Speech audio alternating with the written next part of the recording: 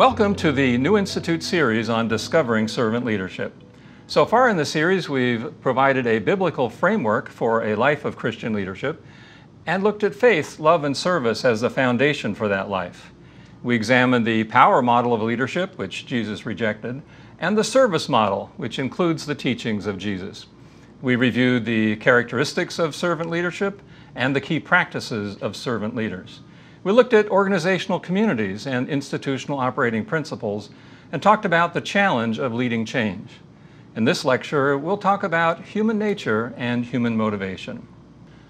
Our ability to lead and serve others is affected by our assumptions about who people are and what motivates them. Often we just accept the assumptions that are common in the culture around us without really thinking about them. One person who thought about him was Douglas McGregor, a professor of management at MIT. In his classic book, The Human Side of Enterprise, McGregor said that how we lead and manage depends on our assumptions about human nature and human behavior. He grouped those assumptions into two sets that he called Theory X and Theory Y. Theory X says that people don't like work and will avoid it if at all possible. Because they don't like work, they have to be coerced, controlled, or threatened with punishment in order to get them to work. Most people want to avoid responsibility. They don't have much ambition. They just want to be secure. By contrast, Theory Y says work is as natural as play or rest. That you don't have to threaten people to get them to work. In fact, people will exercise self-direction and self-control in working toward organizational objectives if they're committed to them. And they'll be committed to them if the rewards make sense to them.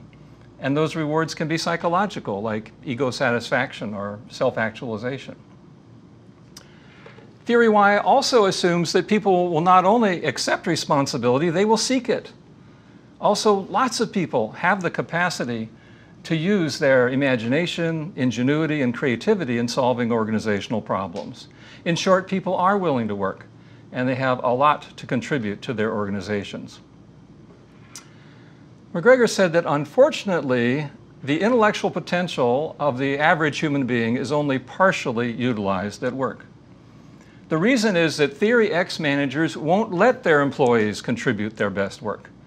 Then they blame their employees for not contributing their best.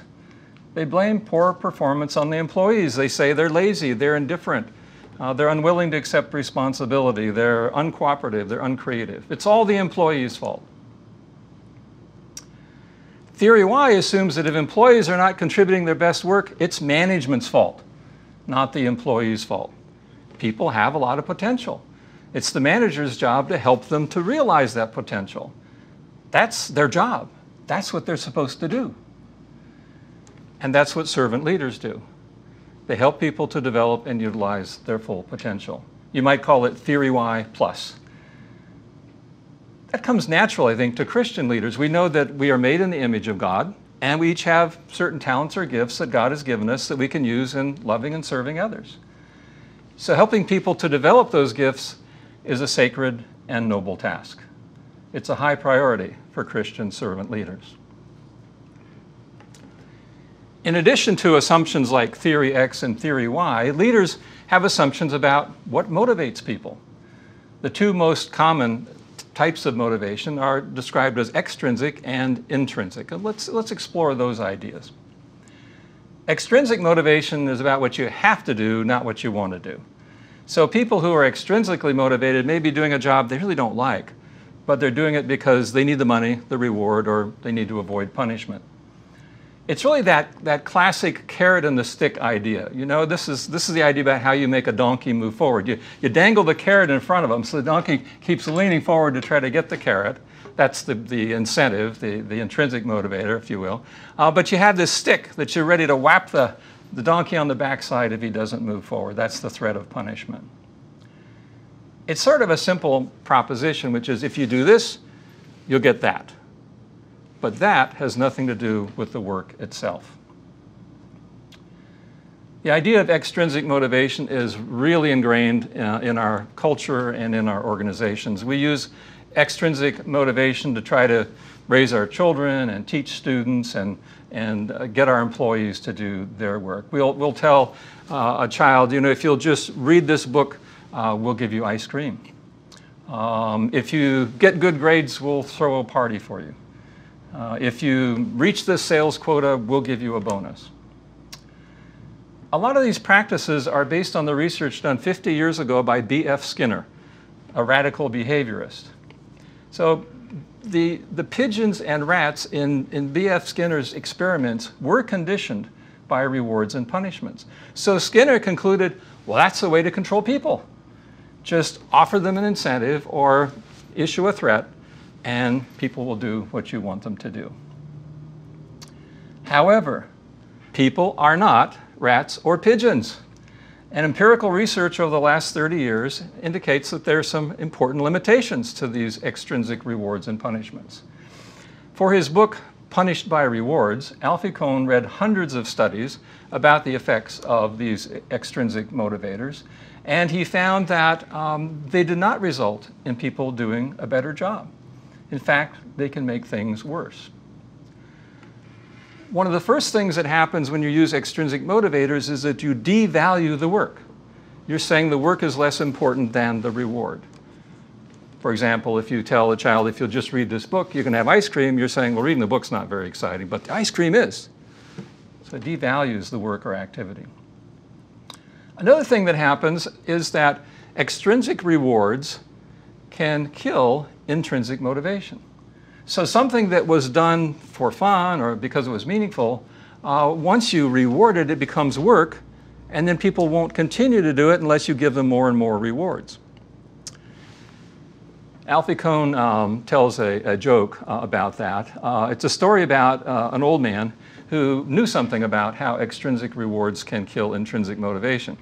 The story is that this gentleman sat on his porch, and after school, a bunch of 10-year-old kids would come by and insult him, call him things like stupid and ugly and bald every afternoon on their way home from school.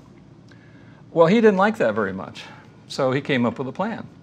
So the next time the school kids came by and were issuing all these insults, he went down on the lawn and he said to them, you know, if you'll come back and insult me again tomorrow, I'll give you each $1. Well, the kids were delighted. I mean, they'd been doing this for free, and now they're going to get paid. I mean, this is terrific. This is exciting. So they came back the next day and hurled all kinds of insults. They were really enthusiastic. And the man was good to his word. He went down there and handed each of them $1. He said, if you come back tomorrow, I'll give you each 25 cents. Well, that wasn't as good as $1, but that was still pretty good. So the kids came back, and the next day they insulted him uproariously. And the man came down with a roll of quarters, and he handed each one a quarter. And he said, I'm sorry, from now on, I can only give you a penny for doing this. Well, the kids looked at each other in disbelief. Only a penny? Forget it! And they went away and were never seen again. The extrinsic reward had killed the intrinsic motivation. My wife, Dr. Elizabeth Keith, experienced the same effect when she was the advisor of the Japanese club at Temasek Polytechnic in Singapore. This is a 400-member club, and every year they did a bunch of service projects on campus because it was fun. They just enjoyed doing it. Well, the campus administration decided they wanted to encourage more service projects. So what they would do is they would give clubs points for each of their service projects, and at the end of the year, the club with the most points would get a prize, like maybe a pizza party or something. Unfortunately, the result was the Japanese club did fewer service projects. The reason is that they would propose a project, and if the administration didn't offer them enough points, they wouldn't do it at all. So originally, they were doing all kinds of projects just for fun. Now they would only do them if a whole lot of points were offered. Kohn also found that rewards can hide problems. So when things aren't going well, managers are tempted to issue incentives or threats, try to get people to do better without sitting down with their colleagues to find out why things aren't going well and how they might be improved. So in a sense, they're not managing. They're just issuing rewards or threats, and they still don't know why performance is poor. These rewards are hiding the problems. Empirical research shows that employees will set the goals at a low level, low enough that they are sure they can achieve the reward. There's also a sense of only doing the minimum amount necessary to get the reward, not one bit more. There's also a temptation to cut corners or even to cheat.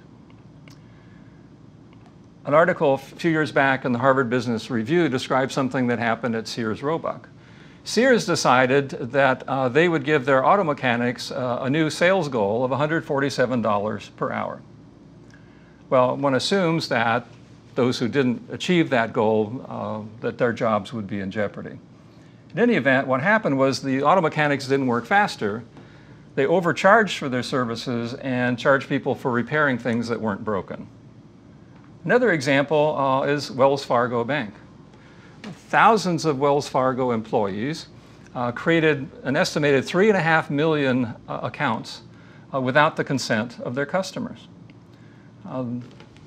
Their customers were being charged for accounts they didn't even know about. The bank employees did this to reach the sales quotas that the bank had set for them. One assumes that those who reached the quota got certain rewards, those who didn't received certain threats. Well, the fraud was eventually uncovered, and so far, Wells Fargo Bank has paid more than $600 million in settling lawsuits that arose from these fraudulent accounts. More recently, the company is running TV ads that acknowledge that they lost everyone's trust as a result of these fraudulent accounts, and now they're trying to reestablish the company in order to reestablish trust with their customers. So for Sears and Wells Fargo Bank, the extrinsic rewards backfired. We've been talking about extrinsic motivators. The other main source of motivation is called intrinsic, and it's very different from extrinsic because intrinsic motivators, they're about things that you want to do, not about things that you have to do. So people who are intrinsically motivated are doing something because it's fun, it's interesting, it's fulfilling, it's meaningful. The work itself is the reward. So we're not saying if you do this, you'll get that. We're saying if you do this, you'll like it.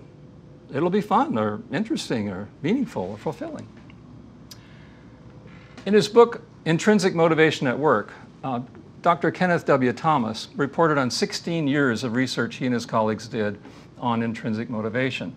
What they found was that intrinsic motivation is related to higher levels of job satisfaction, performance, innovativeness, commitment to the organization, and reduced stress. They found that there were 4 major intrinsic rewards at work: a sense of meaningfulness, a sense of choice, a sense of competence, and a sense of progress. And those are intrinsic rewards that servant leaders pay attention to. They help their colleagues to find meaning in serving God by serving others. They unleash their colleagues so that they can make choices. They build competence by training and developing their colleagues. And they mentor and coach to help their colleagues to experience progress in their work.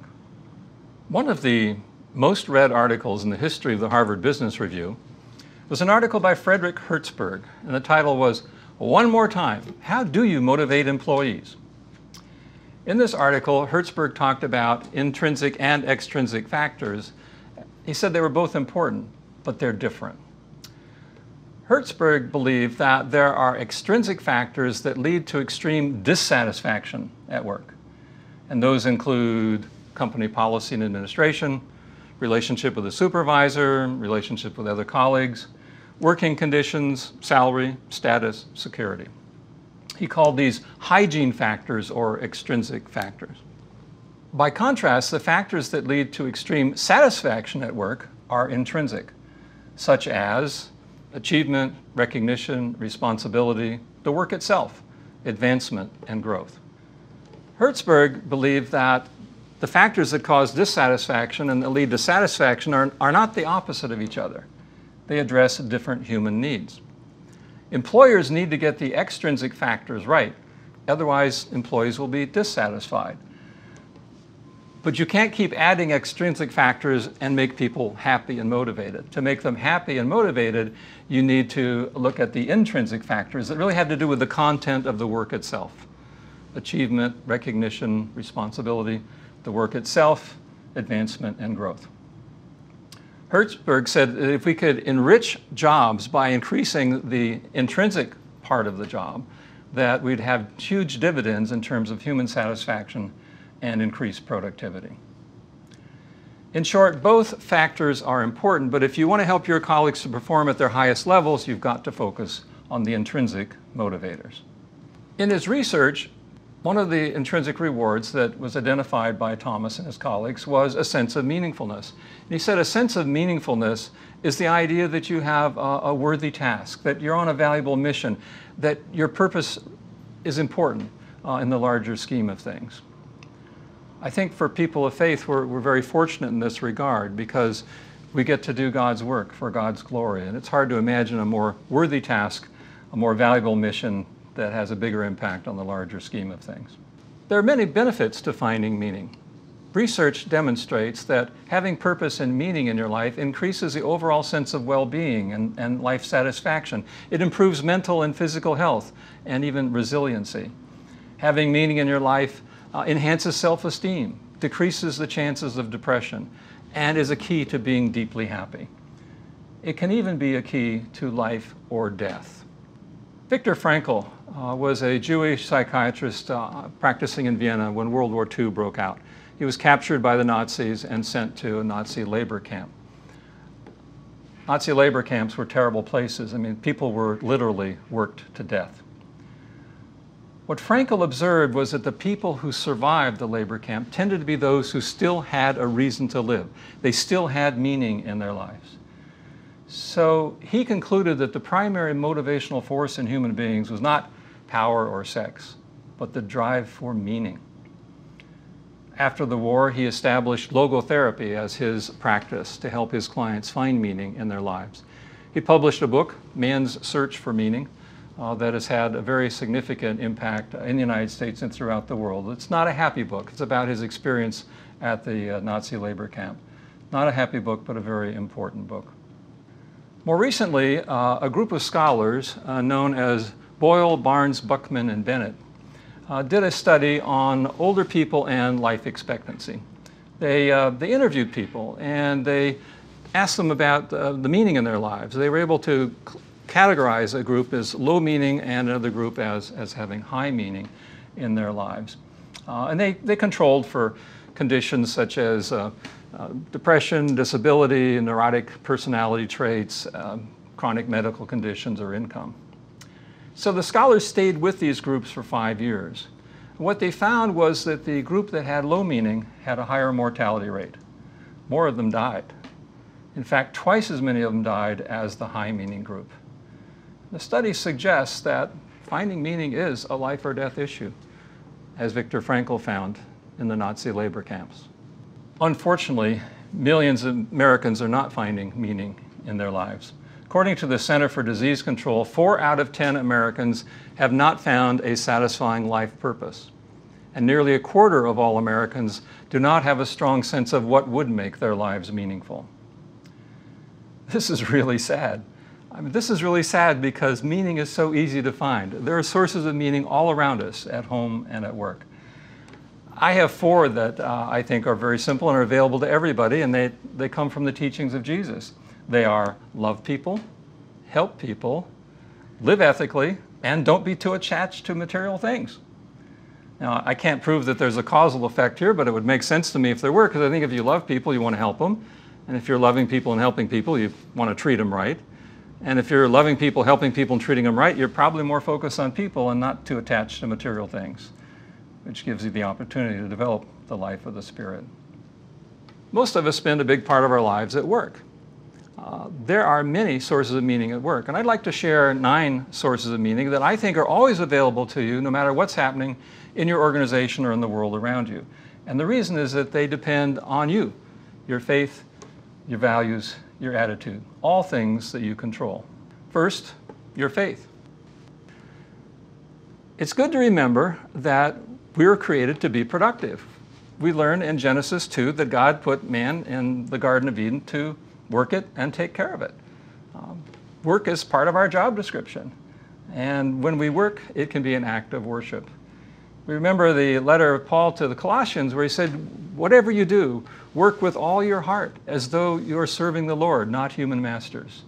Serve the Lord Jesus Christ. That can give our work a lot of meaning, whatever we do, whomever we serve. Next, think about the impact of your organization. Think about all the children and teens and adults and seniors and families and communities that your organization touches. Jesus called us to serve, and that's what you and your colleagues are doing through the programs and products and services that you offer every day.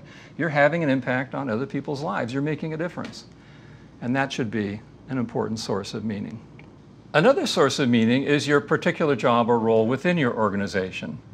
Your daily work is not just about your tasks. It's about the meaning you find in your tasks.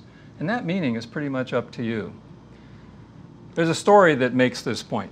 It's a story about a monk who's traveling through Europe in the Middle Ages. He comes out into a clearing, onto a plain, and he sees in the distance the foundation of a cathedral that's being built. And as he walks toward the cathedral, he sees there's a stone quarry where the stone is being removed to use in building the cathedral. And down in the quarry, there are two men who are shaping the stone. He walks up to the first man and he says, "Good morning, kind sir. Tell me, what are you doing?" The man looks up at him and says, "I'm chipping stone." And he says, "Thank you. Good day." And he walks a little further and he comes to the second man. He says, "Good morning, kind sir. Tell me, what are you doing?" And the man stops and he puts down his chisel and he looks up with a big smile and he says, "I am building a cathedral." So obviously they're both doing the same physical task. First man's not getting a lot of meaning out of it. Second man's getting a lot of meaning out of it. The point is, there's a lot of meaning around us. We just need to look up and see the cathedral. A few years back, I saw an advertisement on TV for the United States Air Force, and it had a similar message for me. So as the ad begins, a wife and children are kind of playing and enjoying themselves in front of a sofa in the living room, and then they turn to the camera and they freeze and it becomes a still photo.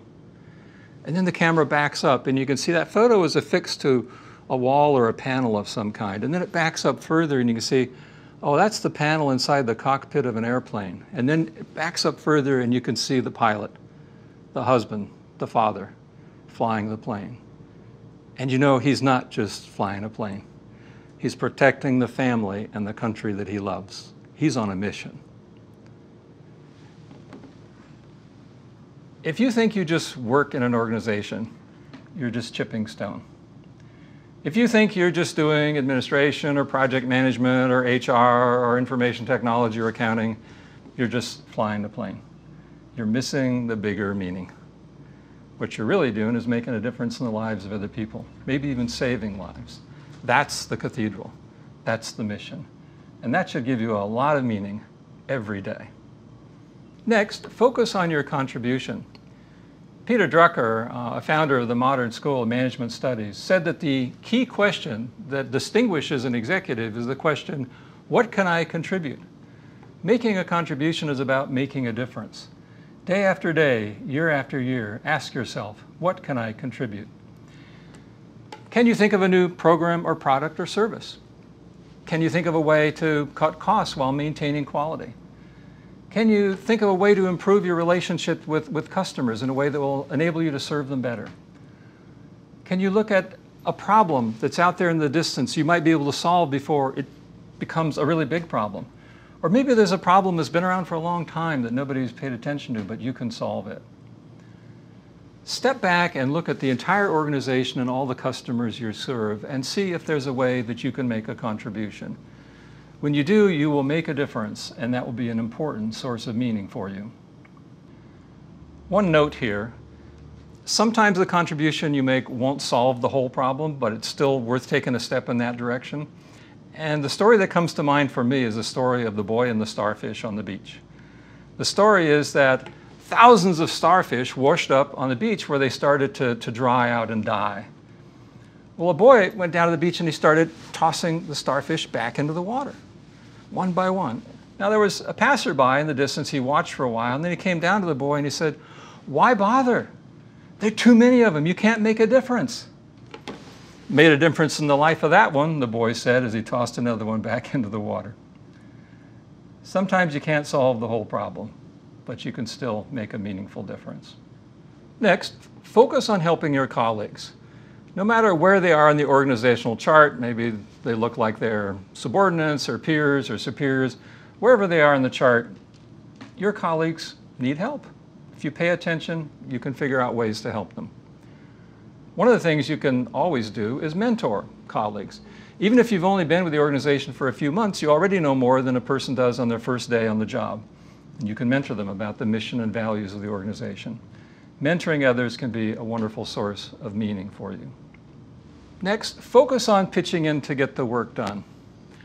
Yes, we are social beings, and it's hard to ignore the gossip and the office politics. But the fact is, your job is not about whether you're on the inside track or the outside track or nowhere near the track. Your job is not about those knowing glances across the conference room table or the whispering at the water cooler about you know what. Your job is about fulfilling the mission of your organization and serving your customers. That's where the meaning is. The meaning's not in the rumor mill. The meaning's in the work. Next, always do what's right. Yeah, the world of work can change. I mean, it can change because there's new leadership. It can change because there's a rise of a competitor. It can change because there's a new government regulation. But even as the world of work changes, that should not change who you are or what you know to be right and good and true. You need to have core values, and you need to live those values. If you do, you won't get lost. Even as the world becomes a pretty foggy and unpredictable place, you will know who you are and how you want to live. And that will continue to be an important source of meaning for you. Next, always do your best. That should be what defines you. I have a question that I like to ask people, which is, if you aren't giving the world your best, what world are you saving it for? This is the work you're given. These are the people who need your programs, products, or services. Why would you hold back? Each of us every day should give our best and sense the tremendous personal meaning that that can give us. Finally, be ambitious, but be ambitious for your organization, not for yourself. Think about where you'd like your organization to be a year from now, 5 years from now, 10 years from now. What can you do to help your organization to reach that new ambitious level? What kind of legacy do you want to leave? Working toward a legacy can be tremendously meaningful. So those are 9 sources of meaning at work that should always be available to you because they're about your faith, your values, and your attitude. Because meaning is so important, servant leaders are meaning makers for their colleagues. They help their colleagues to understand the importance of the organization's work. They help their colleagues understand the meaning of their role, their part of that work. And wherever possible, they redesign the work to make it more meaningful. Cheryl Bachelder is a Christian servant leader who has helped others to find meaning in their work. Cheryl is the CEO of Popeye's Louisiana Kitchen.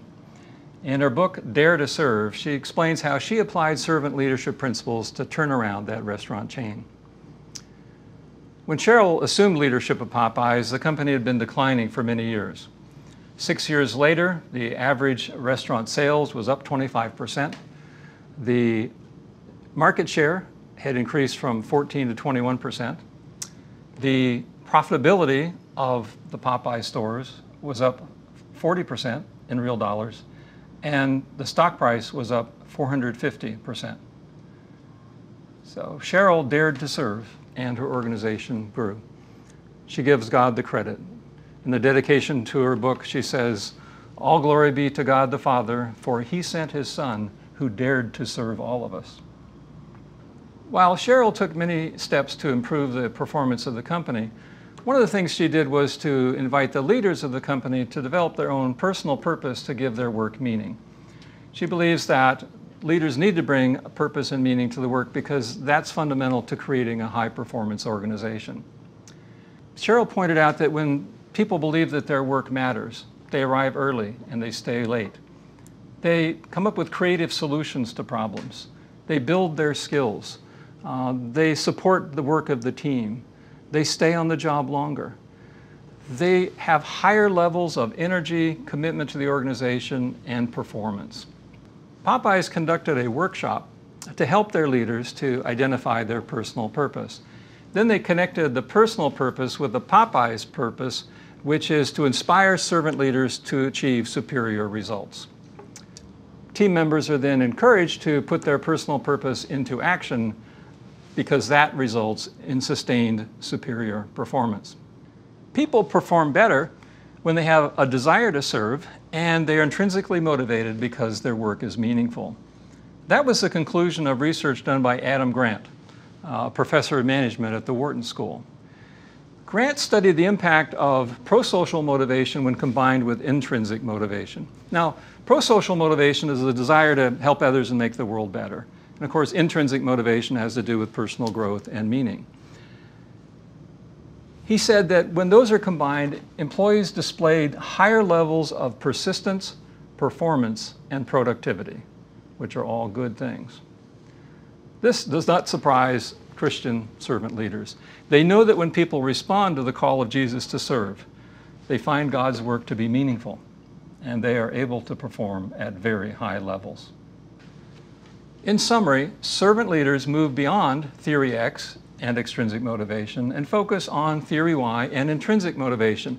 They know that the highest levels of performance result from intrinsic motivation. Meaning is an intrinsic motivator, and there are many sources of meaning at work. Because meaning is so important, servant leaders become meaning makers, helping their colleagues to build their cathedrals. As people of faith, we are blessed because we know that we have the opportunity to do God's work for God's glory. And nothing could be more meaningful than that.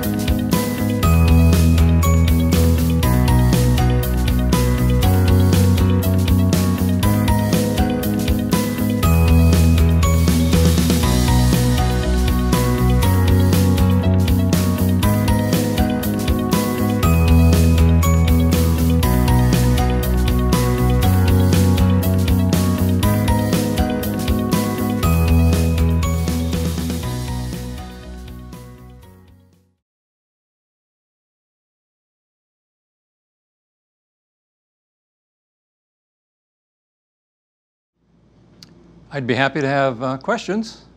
Yes? Dr. Keith, you had said that extrinsic rewards can kill intrinsic motivation in workers and in people. From your experience, is it possible to reverse that process where intrinsic motivation has been kind of wiped out by extrinsic? Is it possible to restore a servant leader back to being motivated intrinsically? Oh, I think it's possible, but the studies that I've seen, it doesn't happen right away. You know, where they actually, for example, they'll say, would you play with this game like a Rubik's Cube or something? And they say, oh, by the way, we got a budget, now we can pay you. And they're, oh, happy now, I'm doing that. They say, oh, we lost our budget, we can't pay you anymore. And they won't go back to doing it anymore immediately. So my hope and answer to your question is in some of these areas over time, you could change the context, draw people back into something they originally enjoyed doing and try to reset the context so they don't remember that it was made into work. I had that question, my wife and I have dialogue about this because of the programs that reward children for reading.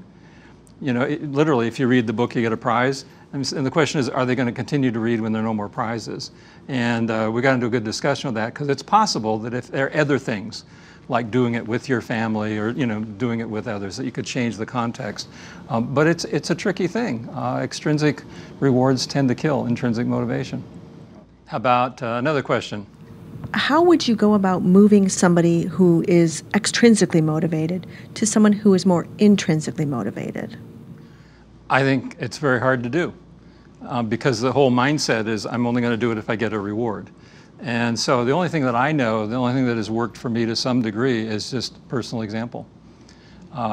You don't do it for a reward, and you look for people who are also willing to not do it for a reward, and you hope that gradually that will catch on. Just emphasize the meaning of the work or the meaning of the activity and just try to build that. But I don't think it's easy. People really do get conditioned to expect that the whole world is about rewards or threats of punishment. And it's hard to bring them back to the intrinsic. Anyone else? Another question? You mentioned some positive aspects of the extrinsic motivations. What are some ways you can tie together extrinsic motivations with intrinsic? You know, I like what Hertzberg said. And actually, he didn't call the extrinsic motivators, he called them extrinsic factors that you have to take care of. It's realistic. I mean, we need to take care of ourselves, we need to earn money, we care about our working conditions, our relationships, all of that. So he includes that as part of the model. So I think that's very realistic. But he says you can only go so far. So it's part of the total picture, but you're not going to go much further unless you focus on the intrinsic. That's where you lift off and really get your high performance. So I recommend Hertzberg. I think basically he got it right, that you can combine them, but he didn't really look at the extrinsic factors as motivators. They're just things you need to take care of so people are not dissatisfied. So that, I would use that as a model. How about another question? In your example about the stone cutters, the one that was just chipping stone and the other that was building a cathedral, how do we go about changing the mindset of the stone chipper to the one building a cathedral? As a servant leader, how do we go about changing that mindset? I think that's, when I talk about servant leaders or meaning makers, I think you just have to keep pointing it out.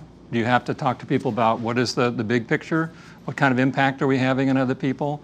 Often some organizations, you will actually bring in people who are benefited by the work of the organization, have them tell their story. You're making a difference in my life and this is how. So I mean, you really have to focus on that and share your ideas directly and then see if you can connect people with the actual impact. When Hertzberg talked about redesigning work to make it more meaningful, that's part of what he had in mind, was connecting people more with the actual impact on the human beings that are benefiting. So it takes a good deal of effort, but it's really worth doing.